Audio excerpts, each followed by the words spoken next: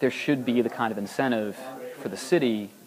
to have a business like that say, okay, we're gonna build a location in the city limits rather than going to Short Pump, and that's I think that's the biggest challenge is giving Richmond the tools, whatever it needs, to encourage all these different types of businesses to locate here rather than further out,